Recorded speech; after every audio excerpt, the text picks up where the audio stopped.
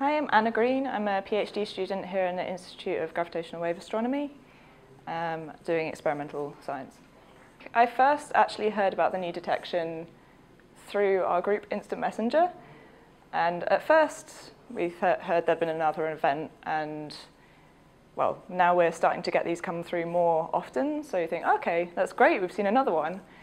And then you hear, but this one's a bit different, this one's a bit special. They can tell where it is, it's a lot smaller than before, and there's all these other telescopes that are looking at it as well, and they're seeing the thing, and we'd gradually get more and more information that this telescope saw it, and this one saw it, and it's this signal that swept through the whole electromagnetic spectrum. And then the detection was confirmed, and of course we're hugely excited. The signal is so much longer than anything we've seen before as well, so we can find out so much more information about it. And of course we've got all these different kinds of signals that we can find out from as well. We had a conference shortly after the detection happened, and the excitement was so infectious. I think the person that was presenting was almost literally jumping up and down as he was presenting his results, and I'm not sure I've seen that in a conference before.